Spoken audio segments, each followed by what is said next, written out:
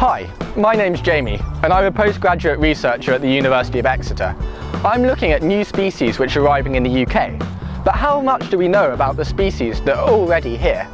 Everyone knows that crisps come from potatoes, but how many people know that there are over 8,000 varieties of potato and over 180 species?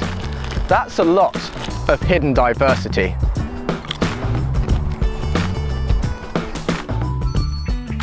Most people, when they think of diversity, might think of the Amazon rainforest, but an incredible amount is also found within UK farms.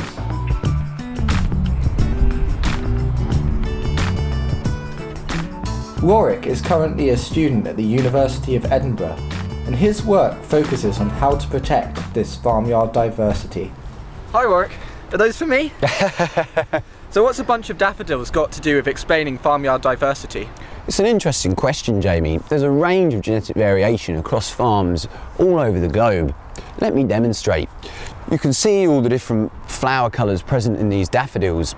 It's this variation which allows us to breed farm animals of all different shapes and sizes within the same species. So why is this so important? It's this diversity which allows us to breed farm animals for a range of different production environments. An interesting example is the Northern Alder sheep, which survives almost exclusively on a diet of seaweed. But these breeds are also important for our cultural heritage and often reflect strong regional identities. We've also selectively bred farm animals for higher yields.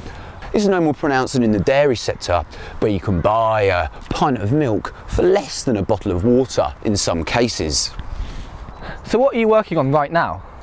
There are over 8,000 different farm animal breeds, but many of them are largely unprofitable and threatened with extinction. This is because their need for largely natural feed and longer rearing times makes them unsuitable for modern intensive agriculture. How can we help these rare breeds? That's where economics comes in.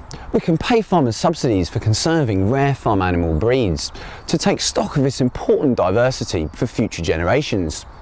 Through economics, we can better understand how to allocate subsidies across farmers to make sure rare breeds don't go extinct. Thanks Warwick, that sounds really important. I'm glad that somebody's working on this.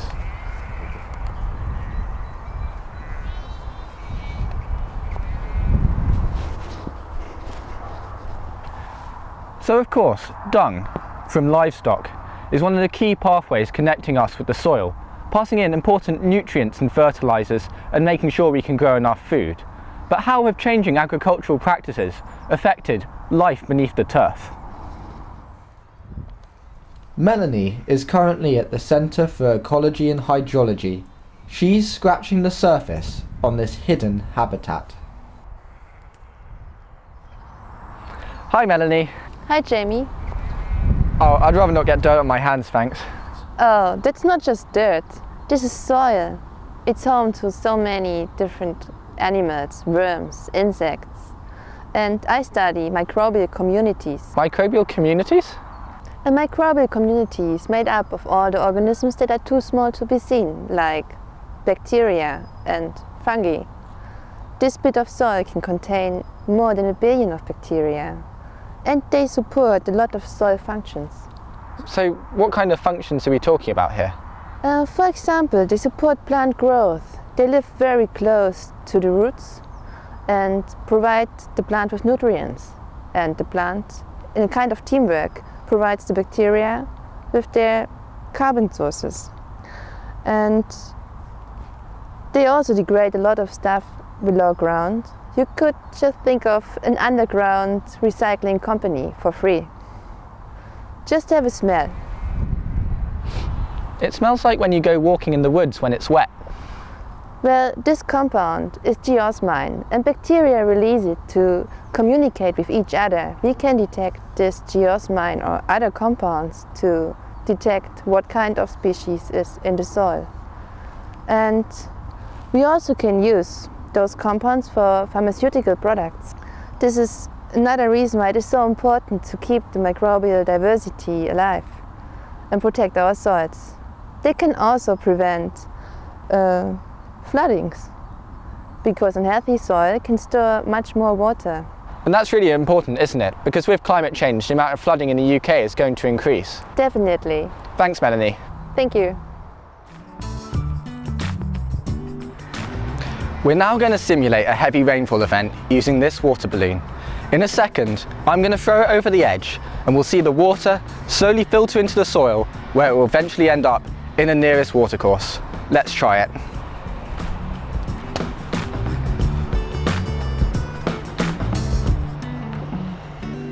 Anya is studying the tiny creatures which live in fresh water, and particularly the Thames, working from the University of Reading.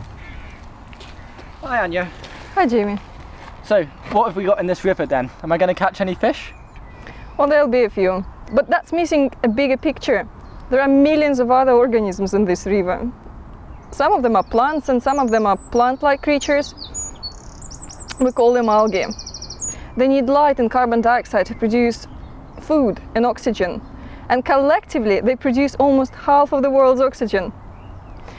Naturally, algal communities are very diverse, but given the right conditions, one species can develop a very dense population and take over the entire ecosystem, spoiling the environment for everyone else. So kind of like an algal bully.